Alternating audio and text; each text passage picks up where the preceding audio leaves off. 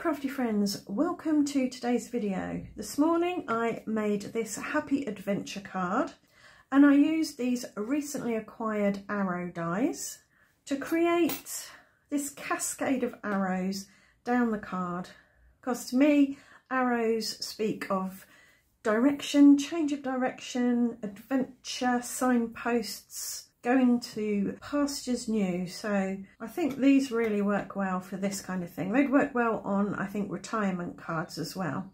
So stick around because I'm going to remake this card for you in a different colour scheme with a few adjustments to give you some extra ideas. And I have to switch to voiceover because my neighbours are having some trees cut down this morning and it keeps getting very noisy. Right, let's get on with it. So the first thing I did was take 4 pieces of mixed media paper and pop them on my grip mat. I then picked some inks that gave me a sunny adventure foreign climes type feel and blended one on each piece of mixed media paper. So these are Catherine Pooler inks. I think they're all from the Spa collection. We've got rose petals, polished, seafoam and apricot. And as I say, they give me a sunny, summery feel.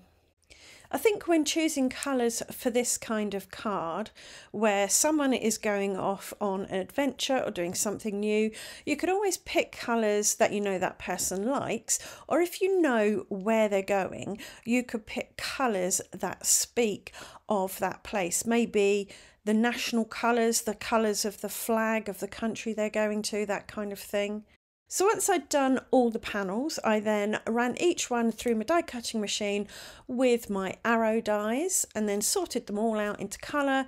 And then I took my high-tack glue and spread that across my glass mat to make it easier to pick up. And all I did was dip the arrows in the glue and then run them down in a repeating colour pattern down the card front, alternating the direction of the arrows. And I think having the arrows facing in different directions adds some energy to the card, and having them a bit higgledy-piggledy down the page again adds energy and a sense of excitement.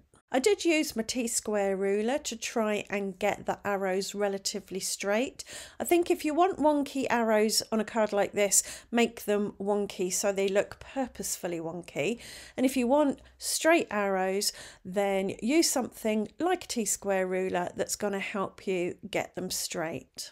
It's also a good idea to keep a baby wipe to hand or a damp cloth so you can wipe your gluey fingers on that. That's where my left hand keeps going. I keep wiping my fingers on a baby wipe. If you didn't want to use glue, you could put double-sided adhesive on the back of your coloured cardstock before you die cut out your arrows. If you wanted to add lots of dimension to your card, you could pop some of the more solid arrows up on foam tape, or before cutting your arrows you could put double-sided adhesive craft foam on the back of your coloured pieces of card and then cut your arrow shapes out, and then they would be quite dimensional. I think that would look really nice. I did make sure I had the top arrow and the bottom arrow hanging off the top and the bottom of the card to give a sense that this is part of a continuous pattern. And once everything was stuck down, I did snip off the overhang with a pair of scissors.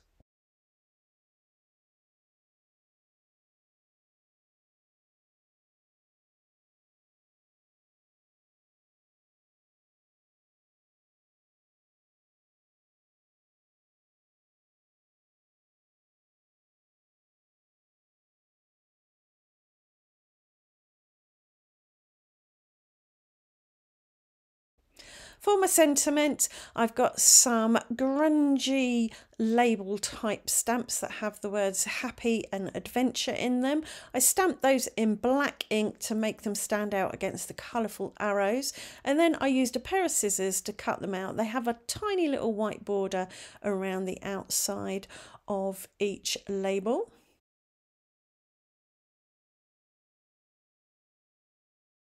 To add some dimension, I did pop these sentiment pieces up on foam tape and again use my T-square ruler to make sure I got them straight.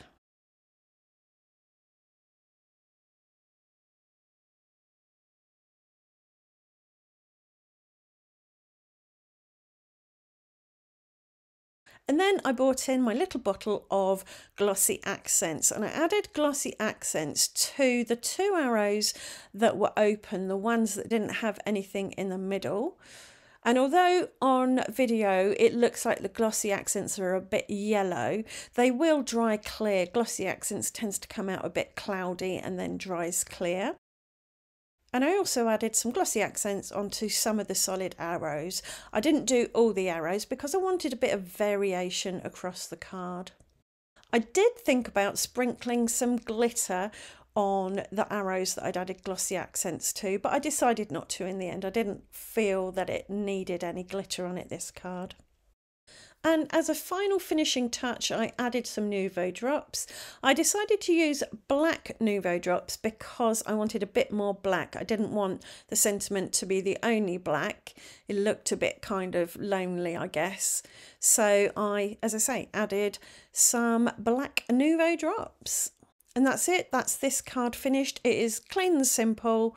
Very easy to do. I do hope you like it and you've enjoyed the video and that it's given you some ideas of something to do with some of the dies in your own stash. And I hope that you'll join me again for my next video. Thanks for watching. Bye for now.